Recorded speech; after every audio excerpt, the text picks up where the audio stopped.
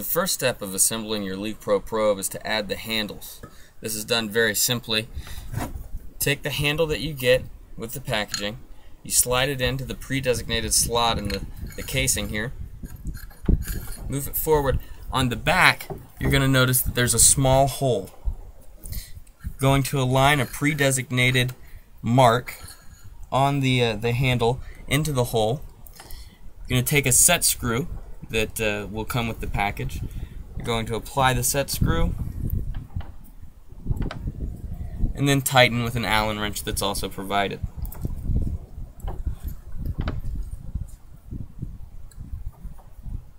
Get it only snug. Make sure that your handles are set appropriately. Give it a little tug on each end. I'm going to take the grips that come in the package.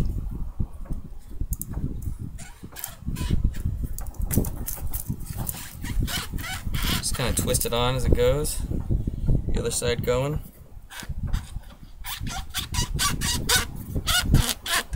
Get to a point where it gets hard, just give it a little tap on the end and it'll slide right on.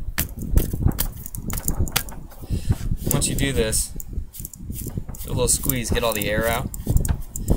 So make sure that these handles do not come back off. If you want these handles off, simply tap at the end